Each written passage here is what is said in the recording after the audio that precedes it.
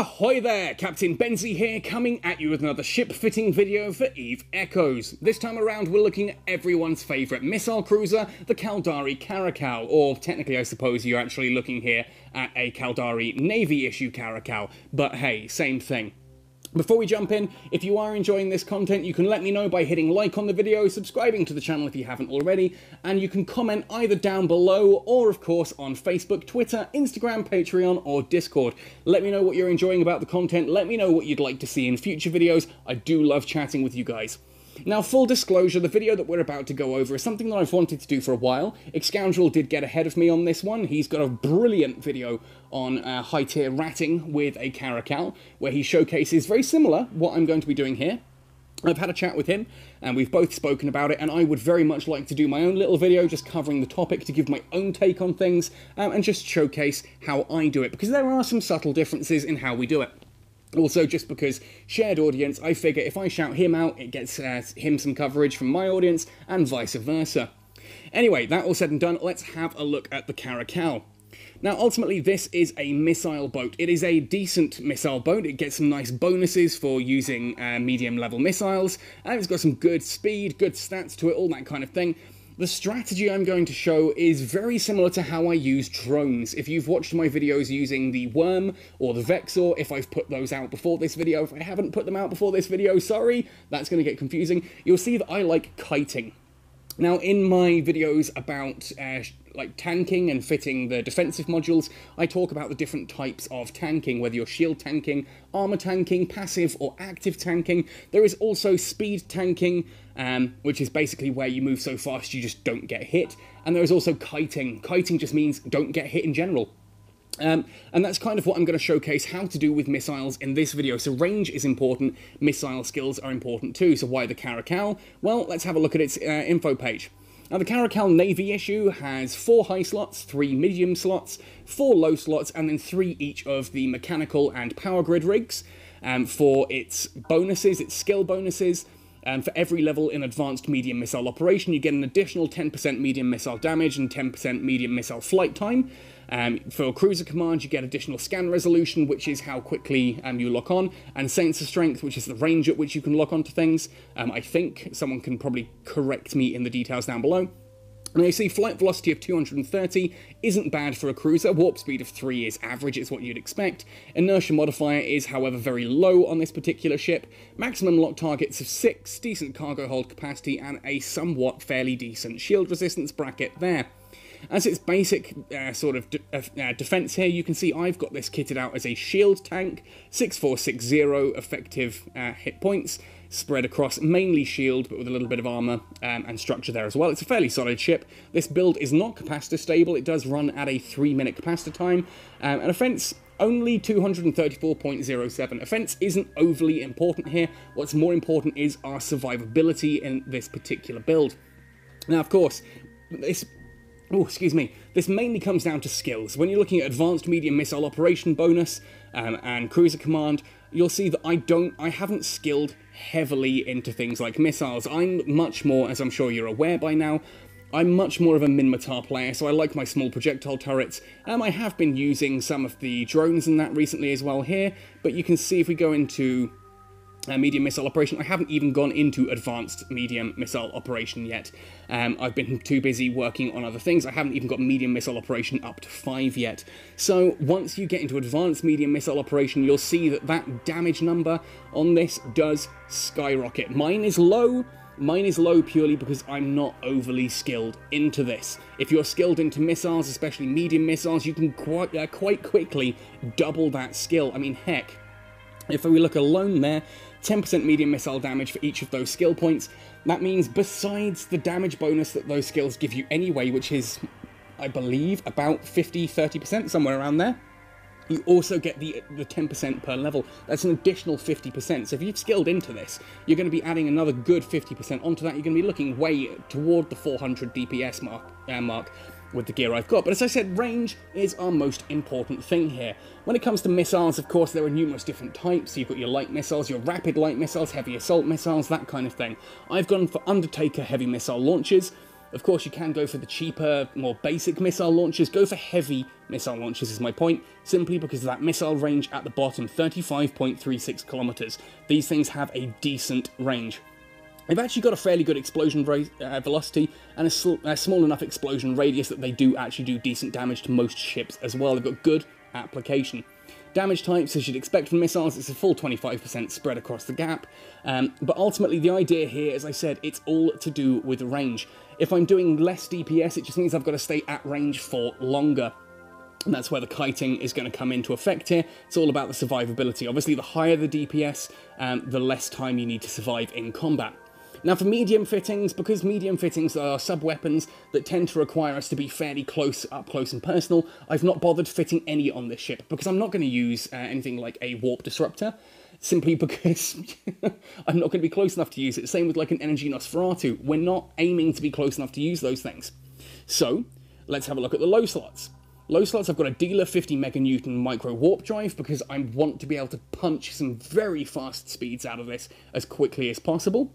As I said, this is all about getting to range and maintaining range, so the ability to move quickly is of vital importance. Mark 7 ballistic control system there, just to up that missile damage a bit. Full duplex ballistic computer as well, just to, again, whack on some extra damage on there. In regards to those missiles, it's just getting that extra damage. Once I'm at range, I can pop both of those on, and a Mark 5 damage control as well. Now, the damage control ups your defenses, ups your resistances. Ultimately, the idea is that if I get into a sticky situation, I can pop on the damage control and I can shoot off out of combat. Now, some people do like to swap one of those drone controllers, those ballistic systems, for something like a shield booster, just so you can repair, in inverted commas, your shields when you're out of taking damage. You can just repair that little bit faster. I'm not intending to take much damage, so the idea for me is to pull away quickly. Now for rigs, I haven't put any rigs particularly on this one, just because I haven't had the money to do it. What you'd look at there for rigs is, of course, things like missile damage, missile flight time, and missile distance, that kind of thing.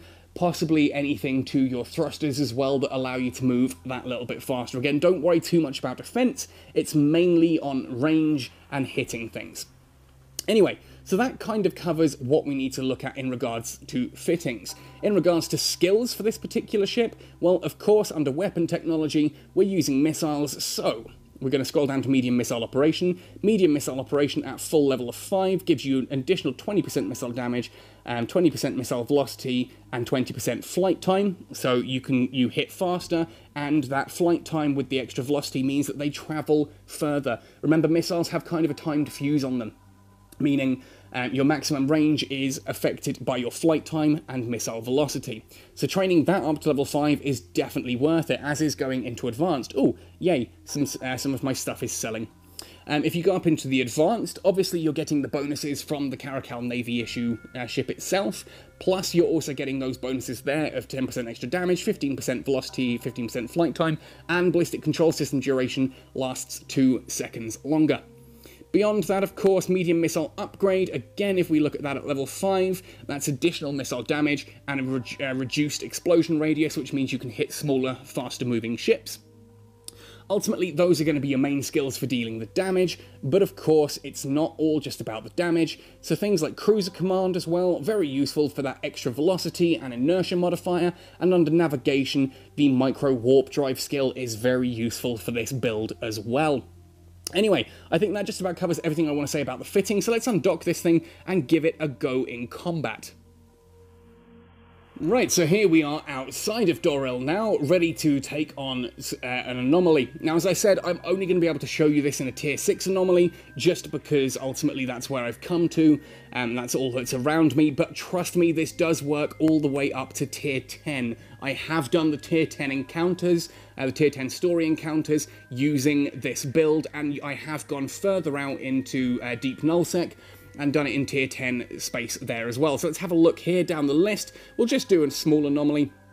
Now, notice when you come to one of these anomalies as well, you don't just have to warp in at the exact point. Because we want to be at a bit of range from everything else, I'm going to warp in at about 50 kilometers away from everything else. The aim here is that I'm going to be at range to start with, and I can immediately start kiting. rather than jumping into a combat anomaly and ending up smack bang in the middle of an entire fleet. So the Caracal is going to take flight now, and for this video, unfortunately, we're not going to have any flashy graphics. This is going to be zoomed right out, because I need to be able to use this entire, this circular sort of reticle, I suppose you can call it. So we're jumping into the combat zone now. I've got my finger over that damage control in case we need it, but you'll see I should come in at a fair distance away from the ships. There we are, about 50 odd kilometers away, so I can lock onto these. And while we're locking on, you see where they are in relation to this circle. If I then turn the circle so that these guys, let's do it this way actually. If I turn that circle so that these guys are about 90 degree from me there. Cool, we're happy with that. I can use the circle, double tap to manually align to the edge of the circle over there. And I can now, if I needed to, micro warp drive away. Now, as it happens, I'm just going to lock on with my missiles. I am going to zoom in a little bit because I'm hoping you can see how this will work here. And you see that their missiles ultimately aren't quite hitting me, neither are mine hitting them. So you can see there's a missile coming out of their little cluster. Is it going to hit me? Yes, that one actually does, but it's not much. Mine aren't hitting them, though. I'm a little bit too far away, so what we're going to do is approach slightly. I'm keeping my eyes on this reticle here. There we are. That's at the range I want to be at. So we're going to double tap again to kite into the distance. If I start taking some heavy damage, I can pop on that micro warp drive and to move away, and I can pop on the damage controller to stop taking the additional damage. Now, if I pop on my boosters there, you'll see that I can actually start doing some really heavy damage to that Gistum Stabber training, and it will quite comfortably take that down. Let's pop the damage control on as well, just to showcase to you guys what that can actually do. And if I open up the fitting menu with that now on, look at that defense. Look at that defense, 13,269. The DPS has gone up as well there because I'm using those ballistic control computers. But here we are. Ultimately, the idea is that I'm kiting away from them. I'm dealing damage with those missiles whilst outranging some of more their shorter ranged guns. If these were guys who had little turrets and that on them, like small energy turrets or that kind of thing, I'm going to be out of the range of a lot of that and just quite comfortably doing my own little thing. And you see my missiles hit for a decent whack of damage on these guys, so I can just keep drifting away from them. I am drifting away slowly, keeping in range as much as possible. If it starts to get a little bit that I'm pulling too far away, you see I can line up there, see that they're 90 degrees now, full 180 degrees behind me, turn the camera to get them to the 90 degree side, double tap on the edge of the circle, and I'll start drifting that way instead, which allows them just to draw a little bit closer. You'll see that 31 kilometers has gone down to 30, going down to 29, just keeps that little bit of distance there. Now, if I really need to, I can pop on that micro warp drive, and you'll see up goes my ship velocity, well over a kilometer per second with this thing on. I can shoot away from that. You can even see on screen how fast I'm moving away from those. But let's turn that off because I don't want to be going too far away when the next group spawns. You'll see, here goes my missiles. Bang! Down goes that Gisty Thrasher. Now we wait for the second wave to come through, and you see they're nice and far away, so I can fight these guys on my own terms. I can actually pause the ship here as well to let these guys get that little bit closer. I'm quite happy, but they're too far away at the moment for me to do anything. So if I just sit there, I mean, you can see there, that is them firing howitzers or small projectile turrets or something like that at me, and you can see there that it's missing. Lots of nice little zero damages because I am too far away. Now, personally, I do prefer doing this with drones, just because I find that I can get the range that little bit further, but with the right skills on a Caracal, 100% you can do this nice and comfortably with the missiles too. And this is just ultimately kiting. The idea is that I'm bringing these guys, I'm letting these guys stay far enough away that they're not hitting me. I wait for them to come into damage range. I can then hit them whilst outranging their guns, and then later on come back and start like moving away. If I start taking too much damage, I can just move out of the range of their guns again. So let's put those missiles on. And again, you'll see I'm too far away at the moment for those missiles to go in. If we long press, 35.36 kilometers is ultimately where I want to be at, so about 35 Ks is where I want to be, and I can't wait for Eve Echoes to add the keep at function. Right now we've got approach and we've got orbit. In EVE Online there is an option to keep at distance, which means essentially you kind of get to a certain range and then you just keep pulling away, you just never get closer to. There we are, so I'm at the 38 now. Let's spin again, 90 degrees, so that we can go off at a perfect tangent there. That should now hit. Let's see if that does some damage, and if it does, perfect, I can pop those computers on. And actually, I'm going to come in at slightly less than 90 degrees, so that the other ships in this group can start gaining some distance on me too. There we are, so that Gisty Burst looks like it's about to go down in my next missile salvo. There it goes, and what have we got left? We've got 2 ships left, a Stabber and a Thrasher. Ideally, I'd like to take that Thrasher out first, because that's going to be the more problematic one. So let's cancel the missiles. Wait for them to, there we go, realign, fire onto the Thrasher. Just because the Thrasher is a smaller target, my missiles don't do quite so well against smaller targets, so I'd like to kill it while it's at range before it gets up close and personal, and I have difficulties with its relative velocity against my explosion radius and explosion velocity. As it stands though, that's doing some hefty damage. I think the next volley or 2 should finish off that Thrasher, and then we can take out the Stabber. And you'll see I'm taking almost no damage. I'm going to put that damage control on again, just to showcase. There we go. But the idea here, as I said, is just ultimately we're keeping at range by sort of kiting sideways. I can keep those at a bit of distance. We're getting a bit close now at 16 kilometers. Let's pop that micro warp drive on, get some distance between us. See how that works out for us, and then both of those drone missile control systems, you can tell I've been using drones a lot recently, both those missile control systems on. Let's turn the micro warp drive off as I'm doing a decent speed now. There we are, my shield's a little bit low. I probably would want a shield booster actually, just because I don't do as much damage as I thought I would do, and my skills don't have quite the range of the missiles that I'd like them to. Ideally you want to have your missiles at like a 40 upwards kilometer range. If you've got that 40 kilometers plus range, you tend to outrange most of the other weapons in the game. But you can see here that I can quite comfortably get on with just blowing all of these guys up one by one on my own terms. Again, they're all the way up there. I've got to wait for them to come down. If they do want to come closer, I can blow them up at range. If they get within my distance, I can just hit that micro warp drive and boost away a bit. Anyway, that really does cover everything I wanted to say about this particular fitting. It does work with a Caracal training, which is a nice, easy, cheap way of starting it off. Obviously, with only the 3 turrets rather than 4, the 3 fittings rather than 4, you are going to be doing less damage, and you do have the percentage on the skills is lower as well, so do bear that in mind. That said, however, of course, then you can use that to start off with, make some money ratting or doing combat encounters, then move up to something like the Caracal, the standard Caracal. Those tend to go on the market for about 30 million at the moment. Not 30 million, sorry, about 3 million at the moment. And then, of course, once you've got a bit more money, you can then whack that all the way up to a Caracal Navy issue for that full fitting and the extra skills. Ultimately, a Caracal itself is actually better until you're using advanced medium missiles. That is a mistake I have made in this build. I picked up the Navy issue Caracal from the event, the end of beta event, to showcase it. And yeah, I would have actually done better had I saved up and bought a Caracal, just because it gets better skills. If I showcase that very quickly, just by opening the ship tree, and we'll go into the Caldari ship tree down here. Give that a moment to load on the lag. My poor, poor internet. There we are, Caldari state. And if we go across, here we have our Caracal and Caracal trainer. So there you can see medium missile operation bonus per level is plus 5% medium missile damage. At the moment, I've only got medium missile operation to level 4. I haven't got to advanced yet, so I would be getting an additional 20% missile damage and an additional 40% missile flight time from that. As it happens, though, because I'm using this one and it only gets those bonuses from advanced medium missile operation, I'm not actually getting any additional missile damage or any additional flight time.